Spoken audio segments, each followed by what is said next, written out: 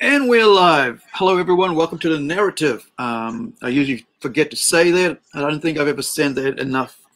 Out of 99, I've only said it one or two times. Tonight, we're going to talk about gaming and a lot of cosplay and fashion and tabletop and other sorts of gaming with my friend Lynette Nattrass. And she's also going to be this person here. Over there, Incredible, also known as Ella Joy Johnson. And if you've read our comic book online for free on risingsuncomics.com, you'll find out what she's about there. But also on the 11th of July, on Saturday, we're going to have Lynette dress up and cosplay as our character, and hoping to get lots of photos taken with the young ones and the old ones. So before further ado, Lynette, please introduce yourself, and we'll go on from there. Thank you for joining us tonight. Yeah, so as you said, my name's Lynette. I have been cosplaying for a little while, and I'm really looking forward to doing the Incredible. I've been working hard on doing some pieces in conjunction with Aru, so that there's just a bit of something special for everyone to enjoy at the Plunge. Yeah. Yeah. Awesome. It's talking about cosplay. What made you get into it? So a little while ago, I went over to a friend's place, and they were playing Magic at a tabletop, and they had 7 or 8 decks. They're all sitting around the table playing Magic, and they, got me into this, and there was this set that was called Theros. I opened this card, and I got Elspeth Sounds Champion. I was like, that's the character I want to be. So I went and I found somebody that would produce this cosplay for me. So I had to really thank Wayne's Workshop and a couple of the guys up there, Thomas, and I have the name written because I'm terrible for names. I meet so many people. Thomas and Justin, yeah, and they commissioned that and made it all for me. So did you have to pay? Did you have to pay for this costume? Well, I was their first commission, so I did pay for a lot of the running costs because I fortunately work at Arthur's Emporium. I was able to get a lot of the things purchased and for them, like the cloak and things like that, fabrics. But yeah, they put a lot more hours in than they charged me for, and both of them have gone on to do really cool things. Like Thomas Heyman has been a guest judge for a few different cosplay things, and Justin Smith is actually working in the industry. I can't actually disclose where. Yeah, I've seen some of that work, and he's brilliant. And it's a great thing about little when you set up of like-minded people working on something, and you end up people actually going into greater things through it. And I mean, you look at what we're doing through Plunge and stuff. You got a lot of people being able to do competitions with the flesh and blood thing. A few years back, won't have a chance to do that, putting that on, and now they're able to do that and include so many other people that take part in that. So tell us about your involvement with Magic the Gathering. So I played Magic the Gathering just at my friend's place to start with, obviously. Then one of our great friends, he was a manager at Paper Plus in Whangarei, Chris Jittery, and he was able to host us there. And we played Frodo Magic there for a very long time, until unfortunately a change of ownership happened, and his position no longer existed. He went over to Storytime and tried to continue on with us there. But unfortunately, with the rise of online MTG Arena, it's put a little bit of a cheese in the, a kink in the chunk. So there wasn't as many people playing. And then, unfortunately, COVID which has affected everybody. So we can no longer play there. But we've got a friend who's just set up a place called Nattrass Games, where we're playing Wednesday and Friday night Commander nights. And it's, you know, just got a few core people, would love to have more playing. So he's set up on Facebook. If you go through the Whangarei Magic the Gathering group, you can find it. Awesome. Yeah. Look, the other thing is, like, well, I mean, like, back to you know, with Plunge, because Storytime's going to be there, he's going to be able to talk to a whole lot of people that are interested in that. Is he? I'm sure he's going to bring you know, the whole stuff to sell as well. Yeah, unfortunately, Chris is no longer selling any of it, but they're more along the modelling side and doing all of the like the D&D models and the what's the other thing? There's a war game, 40K. I don't know much about it, but there's some real hardworking club members that really enjoy that, and it's an art form, painting all your little armies and then getting all your points up. That's the very little I know about that. So they're kind of basing Storytime is a bit stronger on their models and stuff at the moment, because unfortunately there wasn't that supporter base anymore for the Magic. So it's, Josh is working at Nattrass Games. He currently, I'm not plugging the vape share, but he is the manager there, and he's got a room where he's offering people somewhere to play. That's really cool. And that's the thing, it's like a lot of times you don't know who's playing what game, and then when people put together a place to play and let, through word of mouth, let people know this is where it's happening, and then you end up getting a bigger group of people playing and enjoying that. Now, let's talk about Magic the Gathering. What got you interested in Magic the Gathering? So, I hate to say it, but back when I was a teenager in the 90s, I actually played it with some of my friends at school, at intermediate level. But I kind of enjoyed it, but I never had the funds, being, you know, lower class or whatever you call it, to buy the cards. So I just played with my friend stuff. But then I went to an all-girls school, and then I moved north and to Whangarei area, and unfortunately up there it's not card games, it's get out and do stuff kind of thing. So so then it wasn't until I came to Whangarei for jobs, you know, to move out of the area for jobs and so forth. I moved into a place and the guys next door were playing. And they invited me over, and I was like, I quite like this. And then the set that was just brought out was based on Greek mythology. And I love Greek mythology. And that's kind of what pulled me in. And the other thing is the artwork. The artwork is absolutely amazing. I wish I had some of my cards right here. But it's just, it's beautiful. They've got proper artists commissioned. And like, and it's a strategy game, and it's maths, and it's reading, and it's all those things that young people should be, you know, doing. And it's strategy games are really good for your brain power, and that's what I quite enjoy. I've never been the best at playing, but I enjoy seeing my own little improvements as I go along. Strategy games are quite interesting.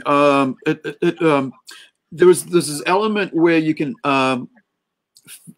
figure out problems and work through issues that you have, but then also by actually seeing how other people in the game work through that, you can actually apply that in real life in situations that you never thought of. Like, you know, how do you work through this issue if you're faced with this issue?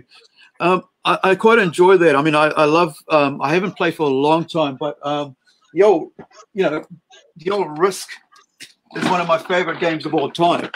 Right? Yeah, I've got Risk. You know, even this, like, classic, to the point where I actually had a table I painted my table that way. But when I got separated, I ended up leaving the table behind of that original, original world. And I actually painted, I think I actually painted a little New Zealand in there just to make sure that was in there.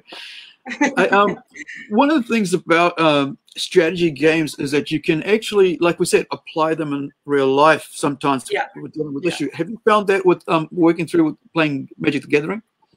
Yeah, well, so I hate to say it, but my mother always taught me, don't bring me a problem, bring me a solution to that problem and we can work through it. So I've always had this mentality that there's not problems, there's just solutions yet to find.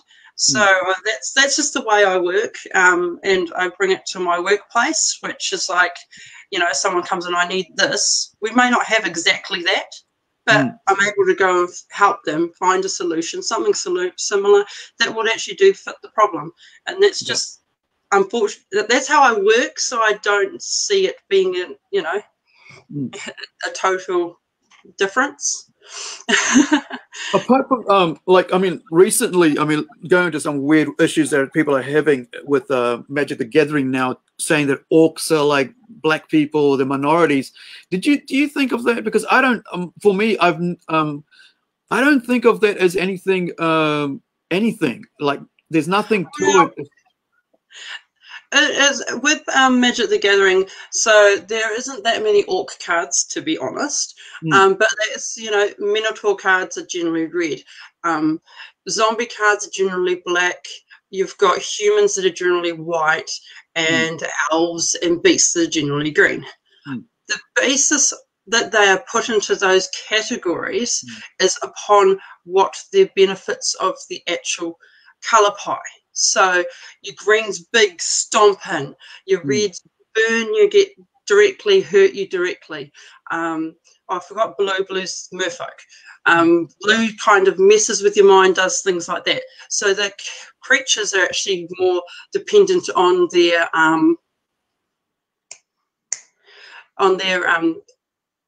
the balance of what they do, not the colour that they are. Right. Yeah, so dead kind of thing, yeah. When I heard that, for me personally, I was like, it's you're inputting your own bias into something that doesn't exist. And I found that quite hilarious, because a lot of times people do that because they want to see something in something that isn't actually there and has never been put there. I mean, as a creator myself, as a writer, I always think of like, what is the outcome of what I'm trying to do? I don't work on the person's race or anything like that. I'm just looking at what looks great. I mean, when you talk about when we talk about Incredible, it came out of a story about orphans in Romania.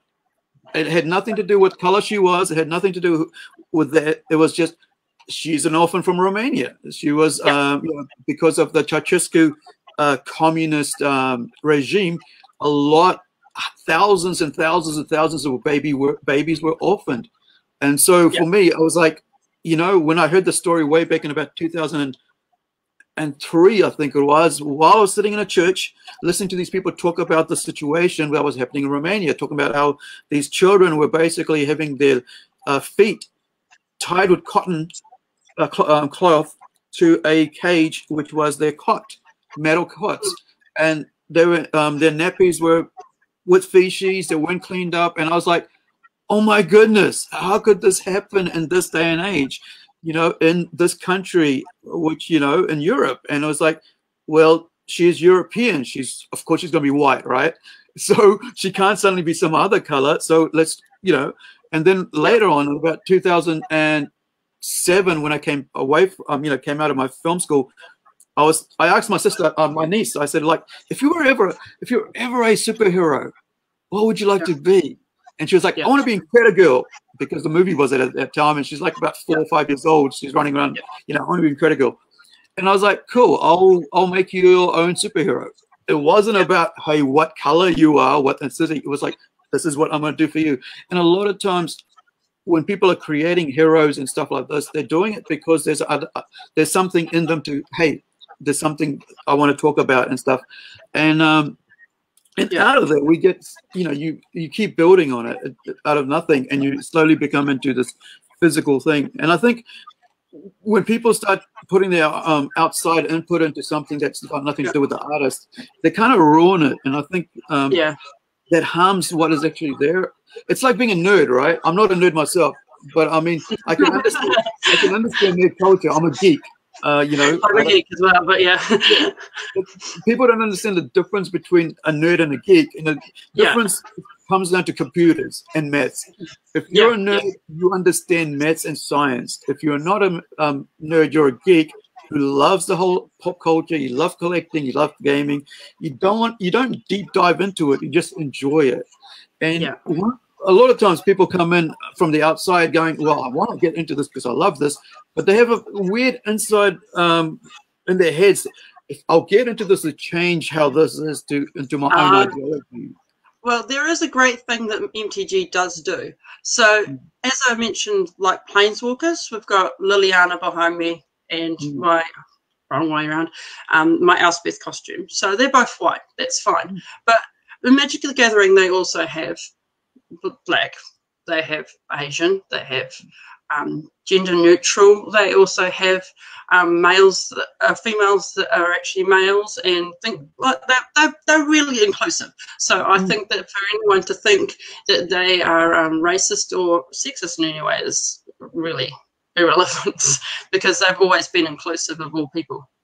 Yeah, and that's what I mean. So like when people don't actually play the game, they don't understand it. They don't understand what's going on in it, and it's like me coming and going, so why is that character that way and then other way?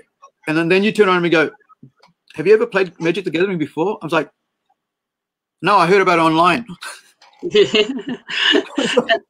And the great thing with all the Magic the Gathering, there's actually, way back in the beginning, they start off with novels, books, to backstories. And so at the moment, there's actually online graphic stories about each one of the storylines. So it's not just a game. You can actually read along and get into each one of the different stories and lures and things that are going on. There's a whole like story for the Theros block, and then there's dragons and bending time and all sorts. It's actually a really interesting thing to do. I love the whole fantasy element of Magic the Gathering. I haven't gone around to reading the graphic novels yet. I know there's graphic novels out there. The graphic novels are cool, yeah. And that's sort of, and that's the other thing. So if somebody wants an easy into understanding, Magic the Gathering, it's just to pick up a novel or pick up a graphic novel to be able to read that. The other thing is, when you have like graphic novels, you can actually see what the characters look like and see the battle scenes, the beautiful artwork. And as a comic book person, I just enjoy seeing art, beautiful, beautiful art. The other thing about Magic the Gathering, it's based on European mythology. It's not based on not all. Okay. All right. So there has been a couple that aren't just European. There was one that was Kamigawa, which was actually based on the Japanese mythology way back. And some recent ones, we just did one that was all storybooks and mythologies. So basically King Arthur Round Table, Brothers Grimm type. And we've just done a Plains, which was kind of a beast type mythology, and they had alternate cards that were Godzillas. Wow. So yeah, they are very inclusive of all different types of things. So and then they have their own completely created things like Zendikar, which they actually have a graphic tabletop book with all the artworks in it to go with it as well.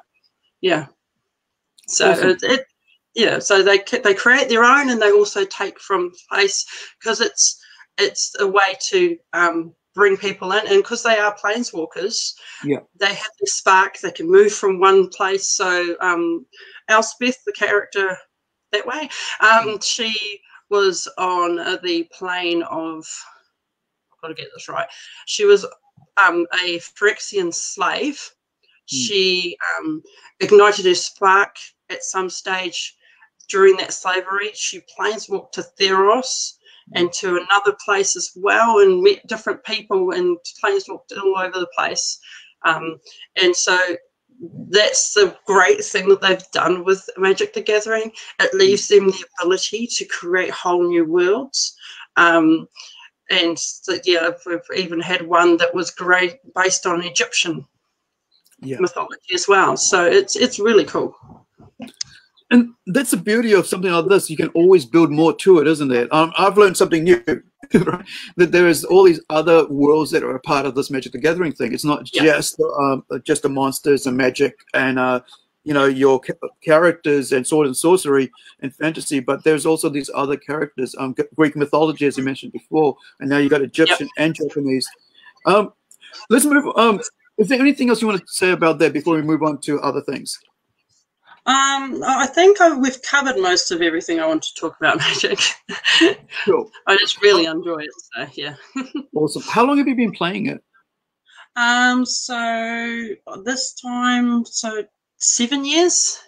Okay. 7 years. Yeah. And this is playing it seriously, like on a weekly basis? Yeah, because when I started playing tabletop at the neighbours, I was playing with, we had a box of 10 decks. You picked a deck out of there, a 60-card deck, or they didn't have a limit because it was tabletop. That when you play around the kitchen table, there's not usually banned cards. You just play with whatever you've got, and it's just a free-for-all, and it's quite fun, but it's a bit of a crash course for learning how to play. How long does a game normally last?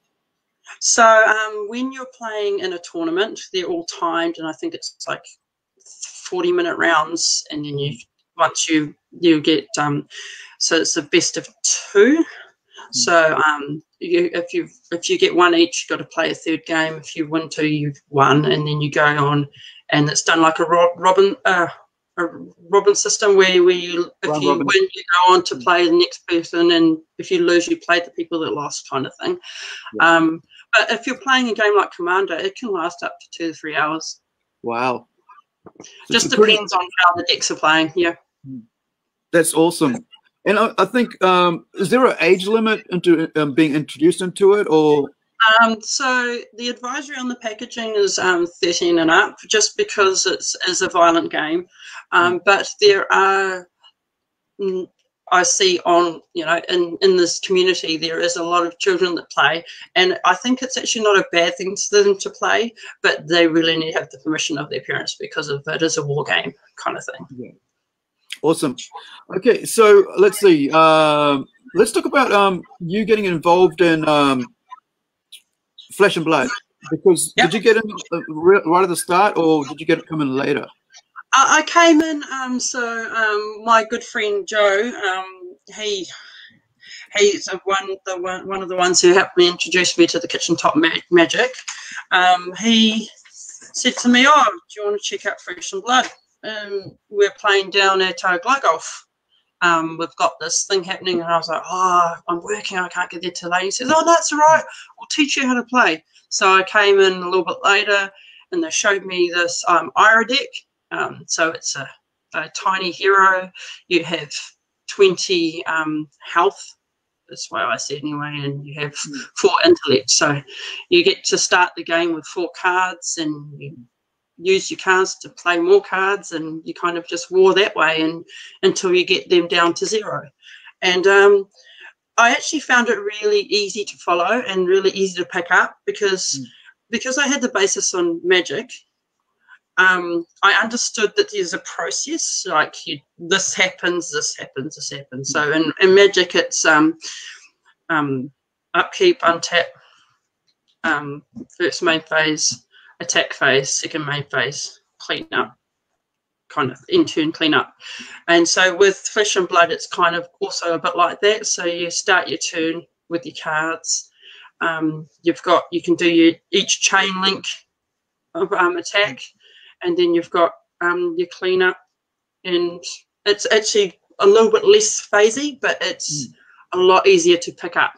And also, again, beautiful artwork, really nice artwork. Yeah, I mean, it was telling me about how great the artwork looks, and I've seen some of the artwork online, and they look brilliant. And I think they did a great job with the artwork. And that's the thing about games that especially with card games, they're so the cards are so small, and they've got to straight away grab it in. Yeah, and you got to be able to straight away grab the attention of the player as well as those who are watching and who want to be interested in playing this. So I'm quite excited for that to be at Plunge as well. Is there you play Euchre and 500 as competitions as well? So how long have you been playing that? So of course I've been playing Euchre and 500 since my mother taught me when I was a bit younger. But I recently joined up at the Camo Club and decided to join the card section there. And so what happens is on a Monday night we meet up. I'm one of the younger players because the age range is like, I think our oldest player is about 92. Wow. In our particular section. So there'll be about 18 of us. We'll sit down and we'll play, and it's played. You play 4 rounds of 500, 4 hands, and then whoever's won go around the table, kind of thing. The same again with euchre; it's timed, or if you get to 11 points, you win. But it's also another strategy game. Knowing it's played with your standard playing cards. And it's with euchre, it's a bit more of a chance game because you've only got half the deck. With 500, you can almost count cards, work out what's been played and what's happening, and whether you've got the highest card to play. And I've also recently went down to play in the national euchre. It was in Blenheim last year. It was my first national tournament. I really enjoyed it, and I managed to be in the top half on the first day, which meant I could play for the trophy. Didn't do so well on the second day because cards aren't always in your favour, but I felt I'd really achieved something by getting into that next thing. And so, yeah, Clubs NZ actually runs cards sections in a number of different places, and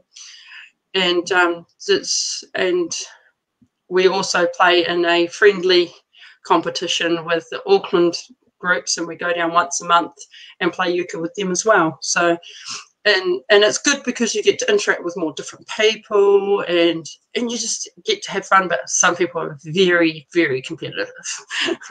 So, well, I mean, are there prizes in this? Is there monetary prizes, or so on a club night, we all put in say $5, and then whoever gets first and second gets some money back.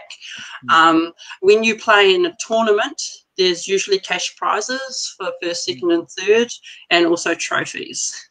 Wow! So yeah, it's a legitimate sport almost. Yeah. So how long have you been playing that? Like both euchre and 500?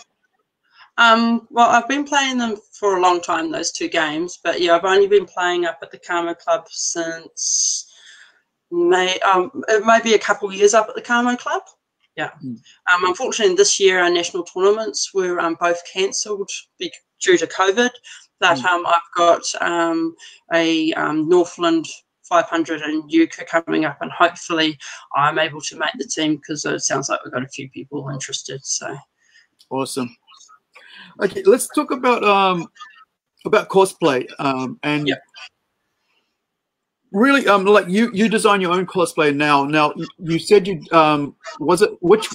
you got 2 cosplay costumes behind you. Which one? You had one made up for you, and did you make the other one, or were they both made up for you? So that one was made for me by Thomas Harmon and Justin Smith. And the other one behind me, I made myself. It took a little while. I think I made the cloak in one night, though, because I just decided I had to have it, so I just did it. The biggest challenge was the headpiece because it's made of foam, and I'd never carved out of foam before, so it was a bit hard. But yeah,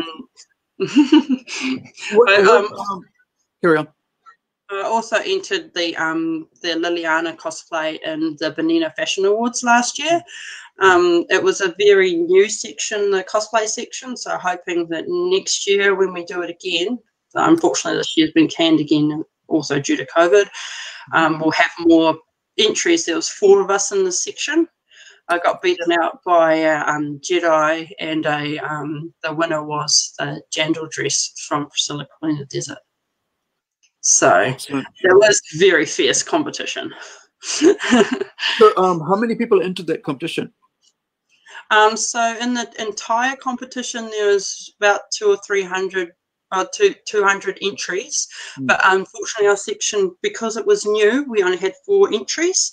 So it really would be awesome if we had more entries into the cosplay section of the Banana Fashion Awards, because I think, yeah, it would be really cool for all of the people that attend it to see that kind of awesome love, because everyone loves their characters.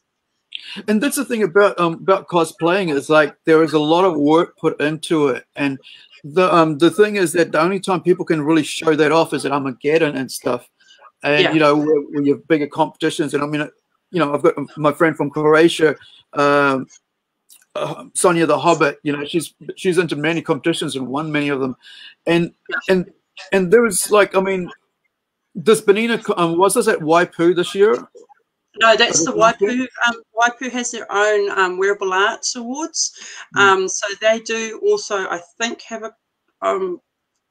I don't know if they have a cosplay section in that one. I've actually attended it once.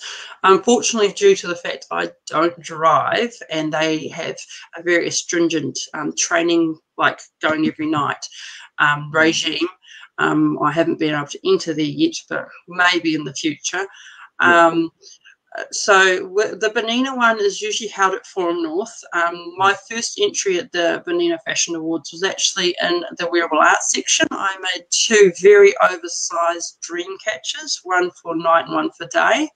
And it was made from duct tape and weed matting. And yeah, so that was really cool, entering the wearable arts first, because it gave me, because they're only judging you on the art side of it, it gave me a bit more confidence to be able to do something a bit different. And the wearable arts section they have a junior wearable arts and a senior wearable arts, or open wearable arts, and that's usually well attended. So, and the junior wearable arts, boy, we're in trouble when they get into the open, because they're doing some amazing things. It's the other thing is, like, it's there's so much overseas, there's so much competition in the area of cosplay, and there's a lot more people involved in it, and it's more normal, I guess. You know, it's not as normal here. It's taken a few years with Armageddon putting on the shows and Expo every year, and throughout New Zealand, it's made it more acceptable.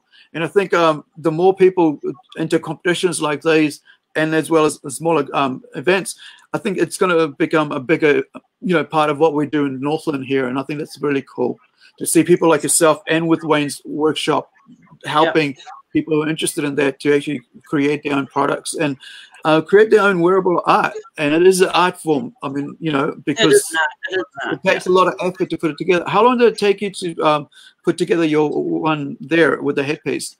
I keep forgetting the name. Liana. So she was, I started her, gosh, now I'm trying to remember.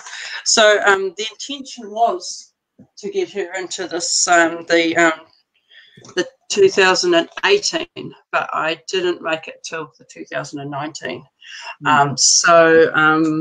Because I managed to finish it a week after the closing date to enter her, so I didn't enter that year, but I finished her in time for Armageddon, which was really good. Liliana's 2 ends. I'll work it out.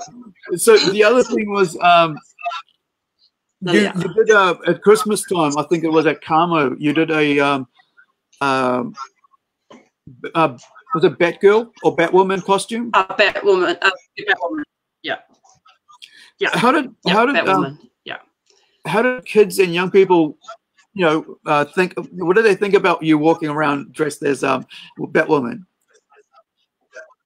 They actually really enjoyed it, and I actually really so basically, the year before I went to the Camo Santa Parade, and I sat there, and the steampunkers come down, and that's really great for the adults.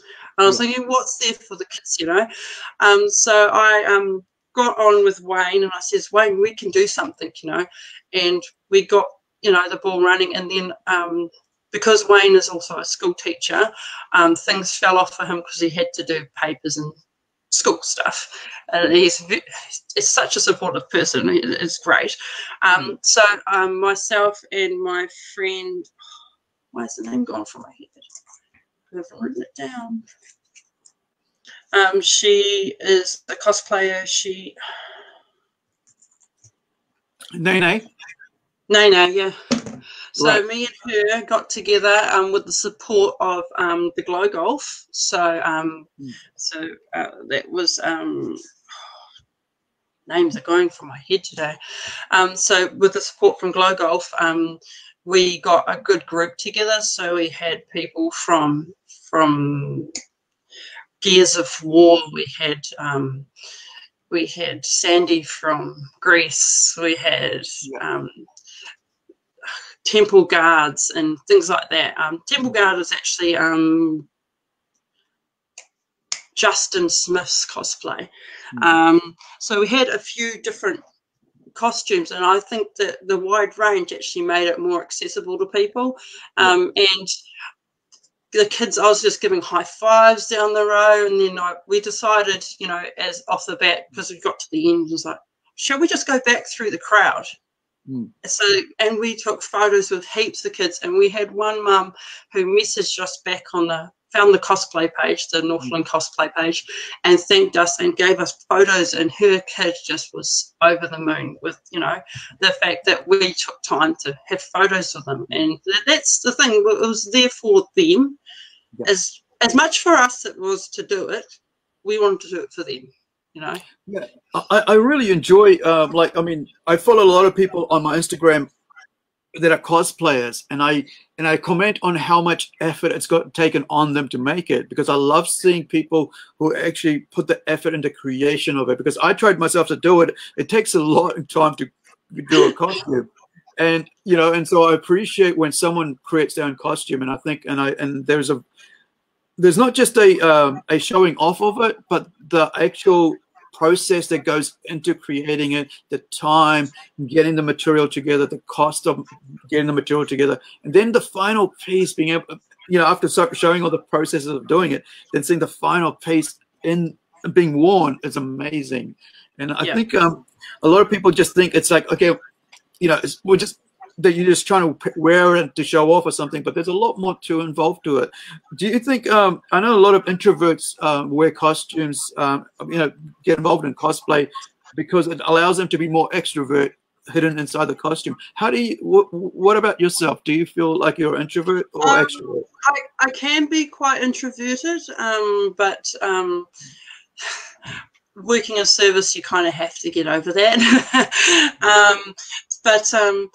Yeah, it's the reason why I did Batgirl was just to try and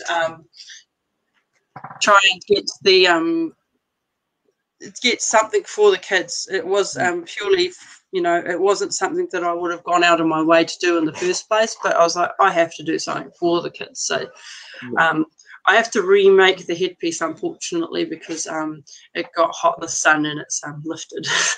But otherwise it would be behind me. So what do you enjoy about cosplay? Do you enjoy the fact that it's the final piece, or do you enjoy the process of making it, or do you enjoy the interaction? I like the interaction, and I like that, like, recognition. You know, when I wore Elspeth, not everybody knew who Elspeth was, but the kids loved seeing a female warrior. They thought that was awesome. So that they loved that concept of it. And the guys who recognised, I was like, can I get a photo? And I went to Magic the Gathering has their own little thing at Armageddon. I went there and I got photos with people there, and even sat down and had a game against one of their pros, and that was fun. You know, it's cool. Yeah, it's the whole experience. So how long have you been creating cosplays for? Costumes?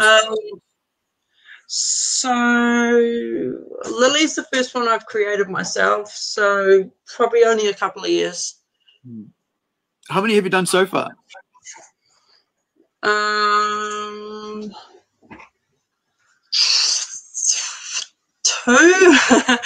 Two or three. I'm in the process of doing another one for Flesh and Blood. So awesome. that'll be a new release soon. How long does it usually take for you to create a costume? Because I mean, I'm sure it depends on what the what entails as a costume and the characters that what they're wearing, like armor or headpieces. But how long does it usually take? It usually takes a little while. With Batwoman, I was able to, because it's like jeans and so I was able to purchase pieces for it. With Liliana, I got really lucky on a purchase on Wish with some really lacy boots that actually fitted, but they're painful to wear for too long because they're higher than I'm used to. So it depends how much of your cosplay is ready-made and how much you have to do. So my Batwoman took me 2 weeks. Liliana took me 3 months. Wow. That gives you a bit of a concept. And that's from getting all my resource material, like, whoops. So this is what I do. I kind of print out resource material, trying to find out. I think this is Zelia. There's a comic type one. Can you lift up higher a bit, please? The other way. Yep. Wow. So she's a flesh and blood character. Cool. So that's the next one you're doing. Yeah. This is going to be the hard work, though. The bow and arrow. Yeah, so it's going to be, she's a ranger type character, so that's going to be the hard work, is working on that bow and arrow. That's going to probably take me the longest out of the whole costume. Awesome. That's what I love about cosplay, is actually seeing characters that are on paper as 2D or 3D in flesh, right? Seeing somebody wear it, the beauty of just looking over and seeing someone dressed up as that. And I think, and it's a very I mean, of course, it's you have a lot of older people doing that, but the excitement from kids seeing their favorite characters like Batman or Batgirl, Batwoman, Supergirl, and Superman, and being able to get a photo taken is, I mean, I've taken so many photos with people from Armageddon that I use it as a screenshot, screensaver. Sometimes it's watching all these hundreds of photos come up. And it's just the beauty of that. And I think the more we do it here in Northern, the more we're going to have a lot more people do it, because it's just going to allow people to appreciate the creative side of them. And also, not only that, there's, like, we're talking about making something, physically actually making something that's just on a piece of paper come to life. And working through that, as Wayne said, told me a couple of years ago, it's working through the issues of finding out what's going to work and what's not going to work, and what's going to be comfortable, what isn't going to be comfortable. And he mentioned about, from the feet up, work from the feet up. Yeah, work from the feet up. Yeah. So your shoes are going to be really comfortable. I must actually mention, there was a young boy in our section at Vanina. He did Achilles. That was his hero. He did. He was 10, and I was so proud of him. I was so happy to share the stage with him. So he was the fourth of our 4 in the section, and I was so proud of him. And that was like, he made everything. He made his shield, made his costume, and I thought, well, if that's that's just awesome. It's inspiring. It inspired me, and I can't remember his name. I feel bad for that, but yeah. That's the cool thing, isn't it? To watch some young kid get up and create something himself to wear. I mean, I remember when we were younger, you could basically, it wasn't, nobody actually said anything negative about dressing up or anything like that. And now it's like, sometimes they think, oh, what are you trying to prove or something?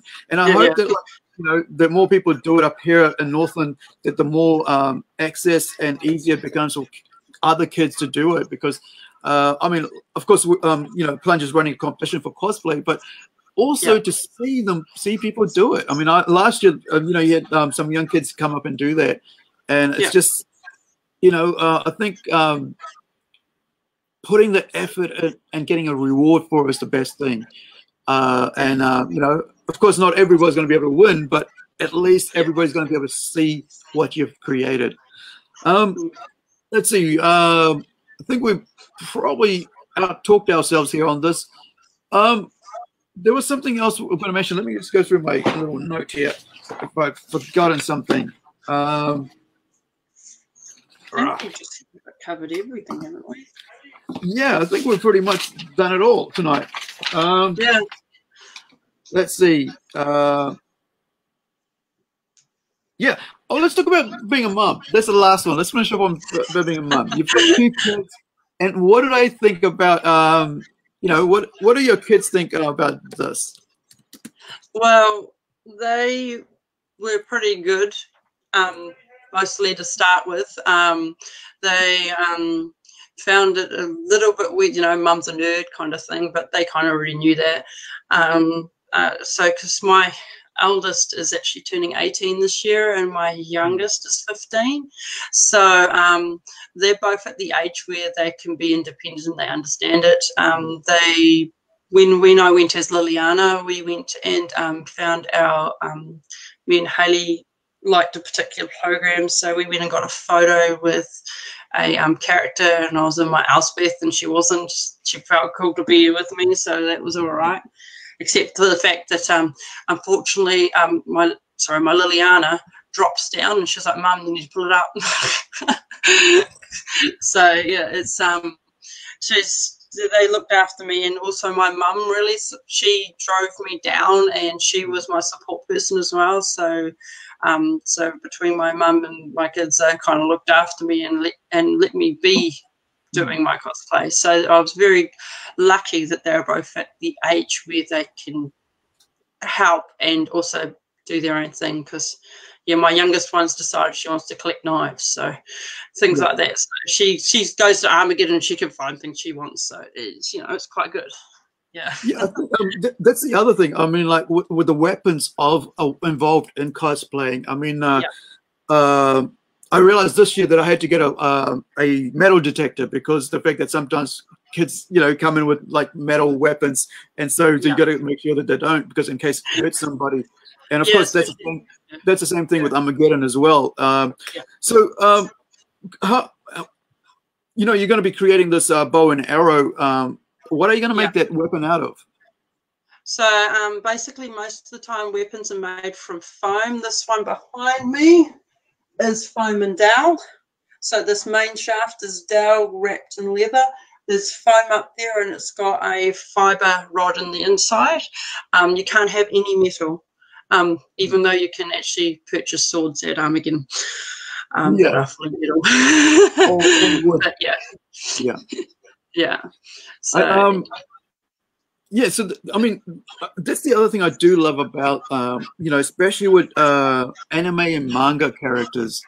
Of course, we're going to have a huge area for anime and manga this year at Plunge, but I love that side of costumes as well. As much as I like the European and Western cultures, the costumes, I do enjoy the Asian and Japanese, Korean characters. There's a very strong group for that, especially in Auckland. They actually have their own like convention down there for that particular type. Because I'm a member of all the Cosplay New Zealand pages, I see their bits and pieces, and they've even got, like, there's one girl I met online waiting for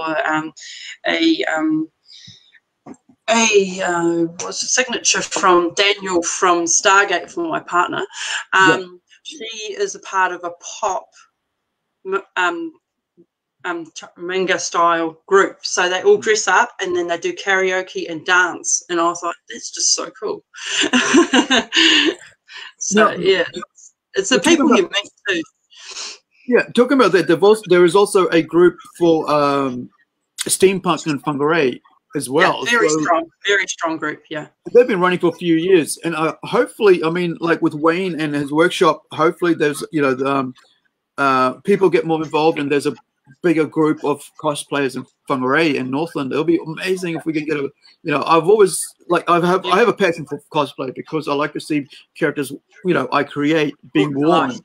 It's just, there's nothing like seeing, you know, seeing Batman, somebody next to you dressed up as Batman, you know, but then actually see your own characters do that appearing next to you is going to be amazing. Now, is there any, in finishing, because we've basically talked ourselves out of this, so in finishing, I'll give you a couple of minutes to think about this, as I always do. for our guests, the final words for about what you do and everything that you can think of as you know, area of your interest and stuff. Yeah.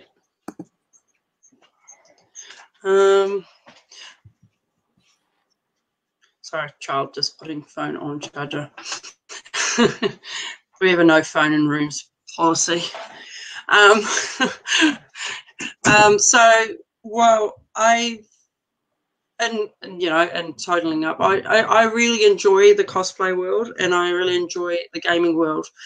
I am by no means the best at everything or anything. I just enjoy sharing my characters with other people, and